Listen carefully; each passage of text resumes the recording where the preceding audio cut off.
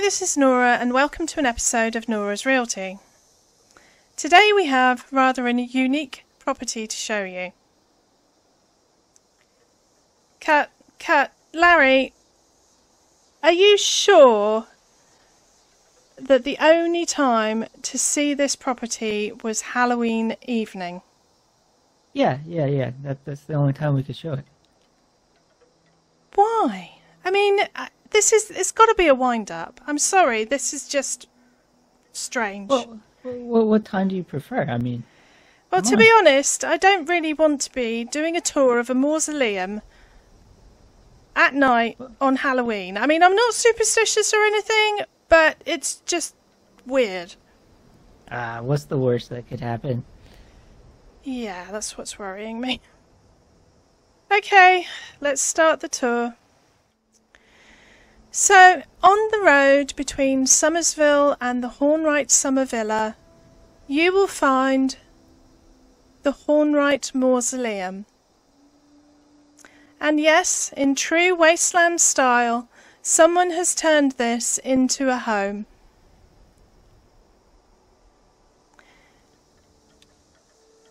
You have this completely enclosed yard with some attractive Victorian masonry. Someone has obviously decorated for the season. Although, if you are a keen gardener, I would suggest you don't dig too deep, as you may not like what you find.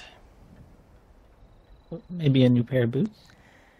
That's probably not what they'll find in this yard, Larry. There are two external decks or patios, so you can sit and read a book or have a meal. How can someone be selling this? I heard a rumour that Penny Hornwright was still alive, as a ghoul. Well, she's alive. She doesn't need it. Yeah, but they're her ancestors. They're her ancestors. It might. Well, if she doesn't complain or doesn't know about it, I suppose. I don't know whether ghouls can inherit. Well, I don't know if anyone can inherit now. I suppose there aren't any property laws anymore. Finders keepers. I guess. Not too great for your line of work, though. Well, you never know. We can sell a house twice this way. It's what I call house flipping. Yeah. If we enter in, you will see that the current occupier has made good use of some of the things that he's found here. Bones? Do you? Well, there's. He's made seats out of coffins. Do you think he took the bodies out first? Let's hope so. I suppose that could be what the bones in the garden were. Although it's quite a small property, there is enough space here to make a cosy home.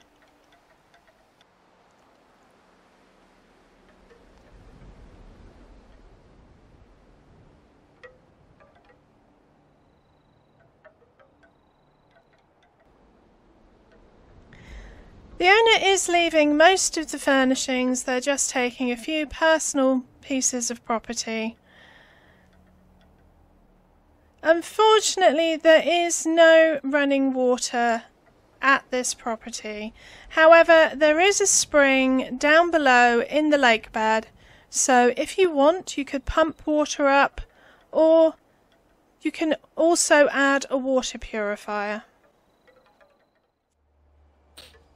So, if you're interested in this property, the vendor is looking for offers in the region of 20,000 caps.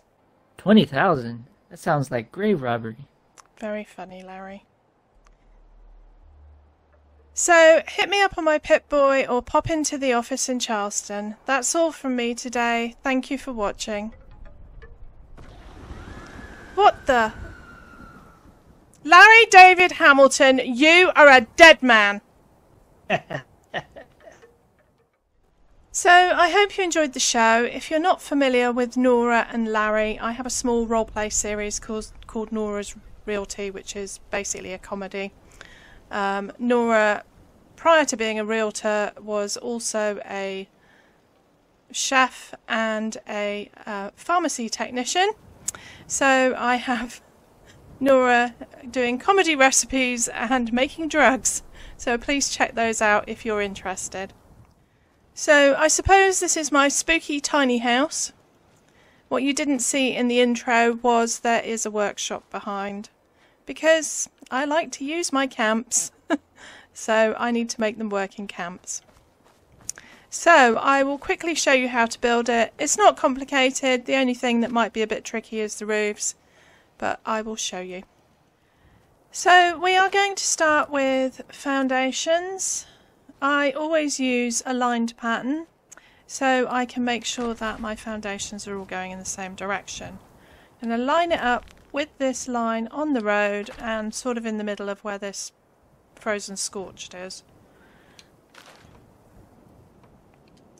Going to go place another 3 so that the start of the mausoleum is 4. It's 4 from the road.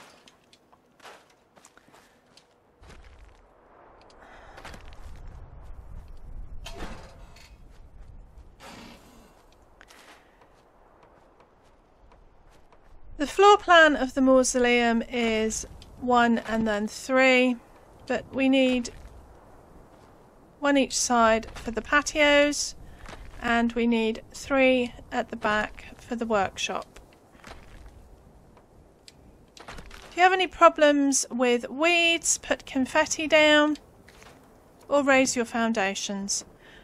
We're now going to double wall the entire building like this, bearing in mind that the back of the building is here if you've put these down for your workshop.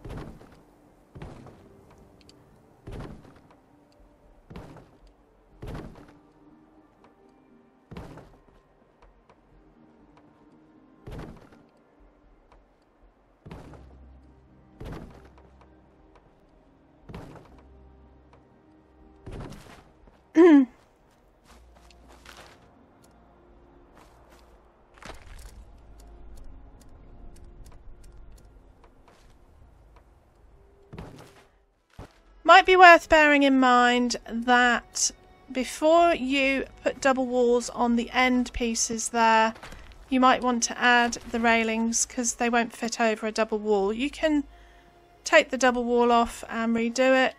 It's up to you. This is how I got the railings perfectly aligned.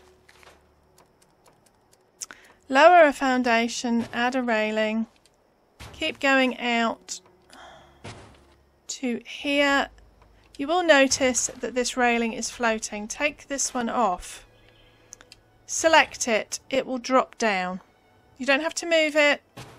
It will automatically drop down, and then just press A or the equivalent to place it. We can take these back round.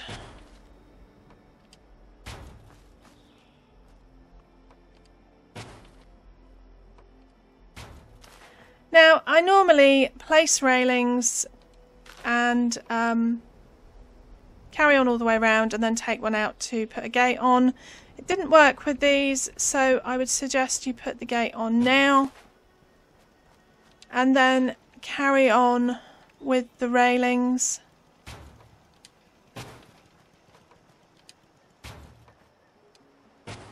And they should all be perfectly lined up. You can add those end walls now.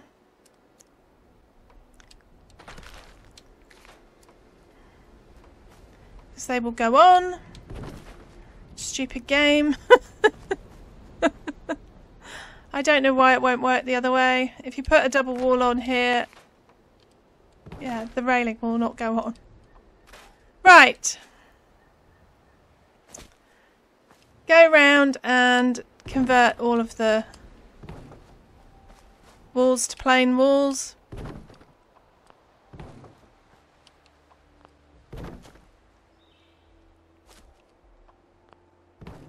back middle, I did actually use the enclave to get a bit of natural light in there. It's completely optional. Add wallpaper. Now, I used this stone cinder block, it's called. If you don't have anything that you think suitable, or you don't want to double wall, I think probably the best set to use is probably the Mistress of Mysteries. Although it's not white, it does look like stone.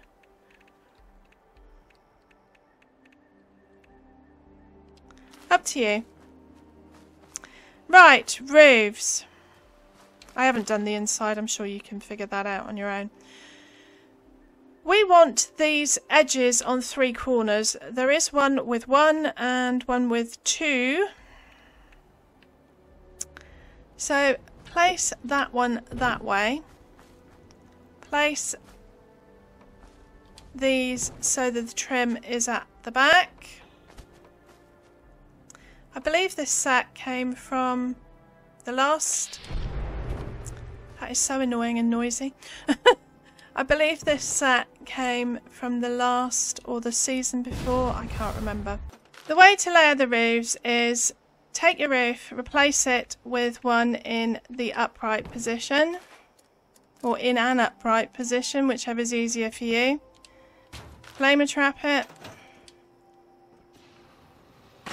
or get a friend in PvP to destroy it for you. Or just stop being lazy and do the quest. I've done it 4 times. You've got no excuse. Place another one like this. Raise it up.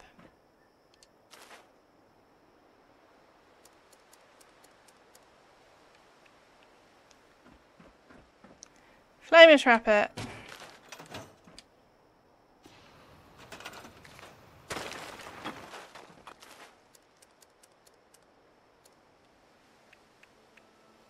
Last one on here.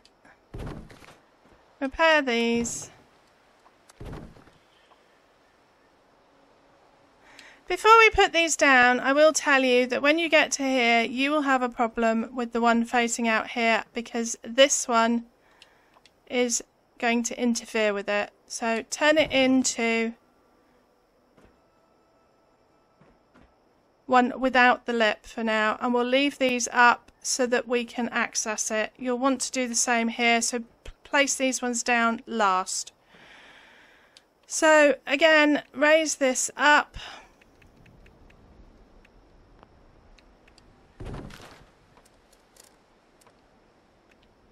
Flamer trap it.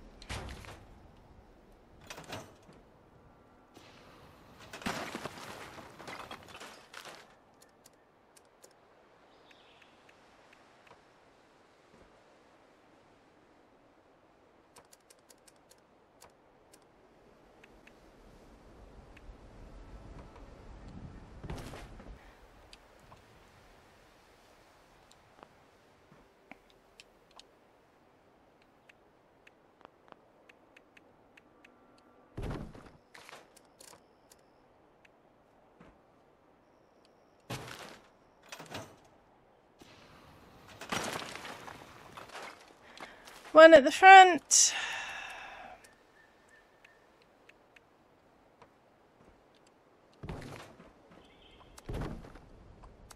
You can place these ones in the down position.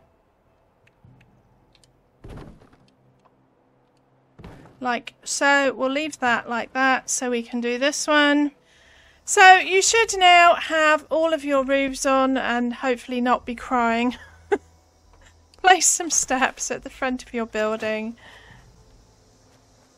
Go round, wallpaper the inside. I did put a wall in here. If you want to have a separate bedroom, but you don't have to, so just put a double wall in. You could put another one there if you wanted. So there you have it, your spooky tiny house or your mausoleum. Have fun decorating for the season. I hope you like the build. I hope you have fun at Halloween. Stay safe. And for those that celebrate it, blessed Samhain. That's all from me today. Thank you for watching.